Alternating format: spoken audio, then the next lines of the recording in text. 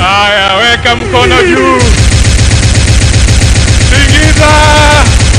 Earthquake. Earthquake. Earthquake. Earthquake. Asante sana. Asante sana delegates wa UDA. Ndugu Deputy President, Madam Rachel, ndugu zangu wa siasa na wanasiasa wote ambao wako hapa na wale wanatusikiza kutoka kule. Mwanzo, ndugu yangu Deputy President, nataka niseme hongera.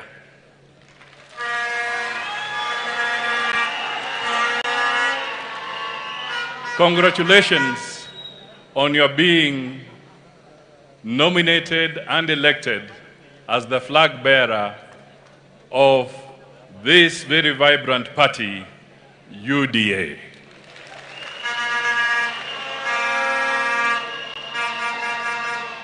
Your team has done a wonderful job.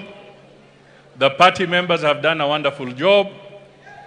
The party members have stood for Kenyans and with Kenyans.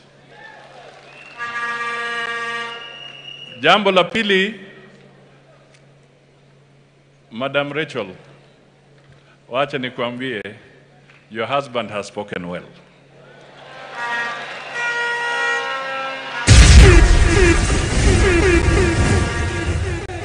He has spoken well. He has spoken to our hearts. He has spoken to Kenyans. And he has spoken to all men and women of goodwill in this country.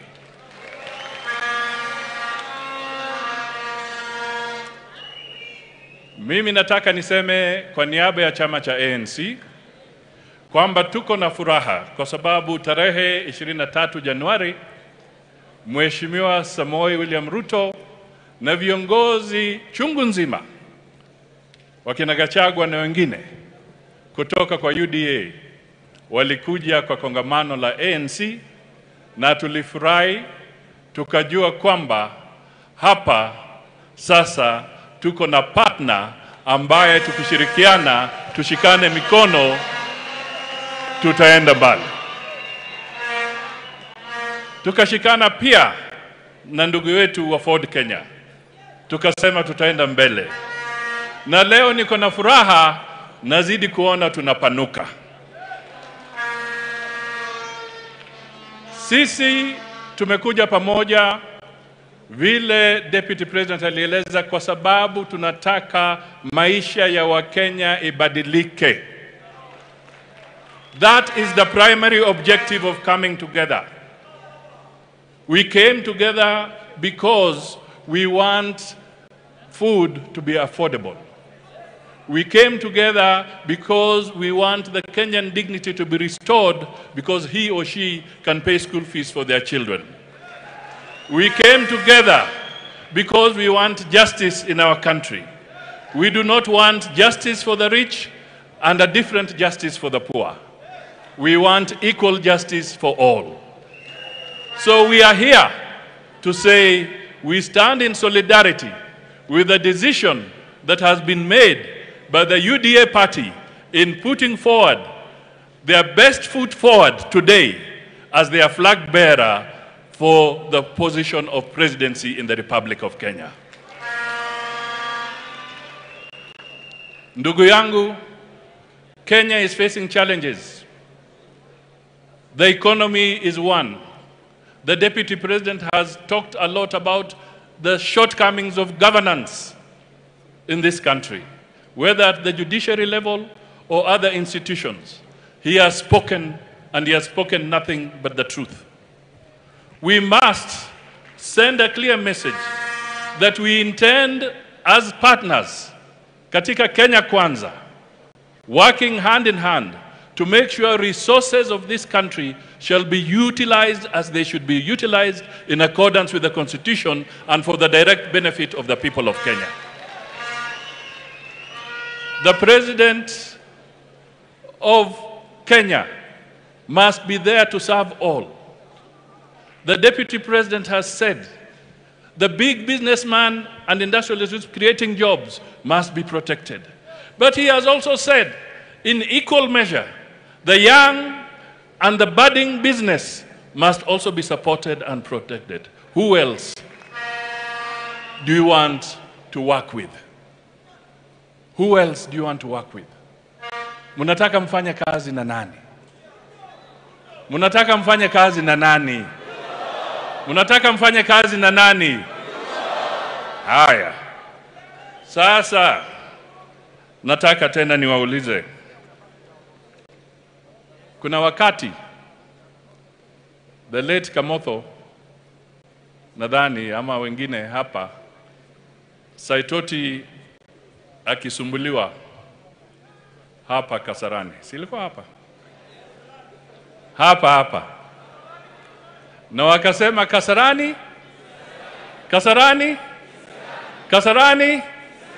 Leo tumekuja hapa kuambia tunataka tuoshe hiyo kisirani ili Kenya iwe sawa na tusipate serikali ama kiongozi ambaye atadhulumu wengine kwa sababu yeye yuko kwa mamlaka. We want this message to go out. We want leaders who will show humility and respect for others. And we want leaders who will not betray others. Finally, tuko na agenda kubwa ambayo inatuweka pamoja. Kuna agenda ya uchumi, pia kuna agenda ya kisiasa. Kuna mambo mengi, sera nyingi. Na katika Kenya Kwanza, tukiungana na U.D.A, tunataka sera zetu zijumuishwe, hatimaye tuwe na manifesto moja ambayo ni ya Kenya Kwanza, ambayo itakuwa imetuweka sisi sote pamoja na tuende na hiyo. Na inshallah tarehe 9 mwezi wa 8 mwaka huu serikali itakuwa ya Kenya Kwanza na tarehe 10 itaanza kuhudumia wa Kenya vilivyo.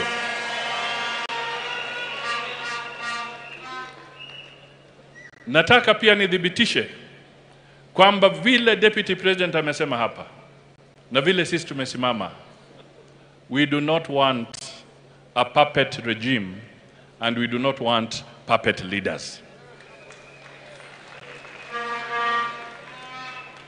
Hatutaki kamwe kuambiwa kwamba tumewekewa kiongozi ambaye mtu anashika remote control, akisema pause una pause, akifinya bright unaweka bright, akifinya dark inakuwa dark, akisema zima anazima. We do not want a remote controlled leader in this country. We want a leader who is hands-on. Tunaelewana kabisa? Sasa ndugu Mvuria, wewe unazungumza mambo ya Kiswahili kikali, umetuchanganya bana. Lakini nataka niambie wa Kenya, there is something which the Deputy President has spoken to, which we must free ourselves from. There is something they call the Stockholm Syndrome. Yes, sir. Nirudie. There is something called the Stockholm Syndrome. Kwa kifupi, Stockholm Syndrome ni ile hali unawekwa kwa sababu mtu amekuteka nyara, anakuumiza, anakusumbua, anakutusi, anakuangaisha, lakini wewe bado unaenda na imani kwamba huyu ambaye ameniteka nyara ndio ataniokoa.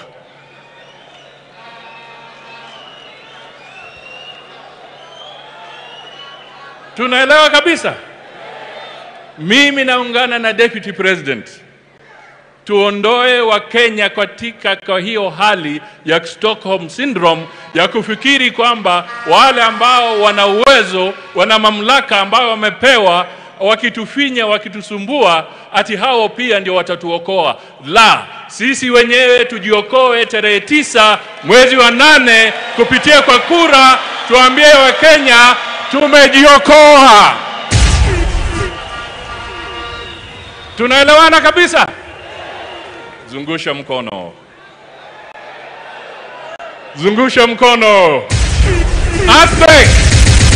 Earthquake! Earthquake! Asanteni sana.